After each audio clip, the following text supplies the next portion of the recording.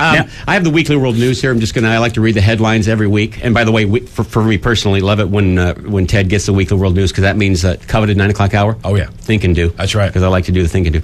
But here's some of the headlines. Give you the biggest one, and she's standing right there next to him. Hillary Clinton names Bigfoot as her running mate. Now, there's a picture of them standing at the podium and doing the wave.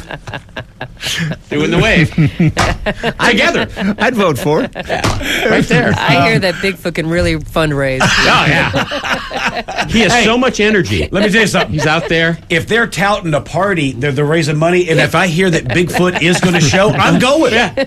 I'm in. Hillary Bigfoot 08. He's quite the environmentalist. He is. Yeah. That is just so stupid. It's really hilarious. God, do you love that?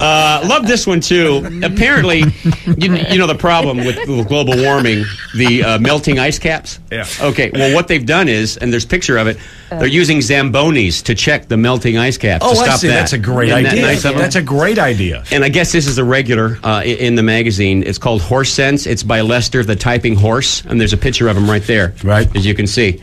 And common sense advice on the common cold. And he's got a stethoscope around the horse. Sitting at a typewriter with his hooves. Oh, boy, that's going to be good advice. So all that plus the think and do.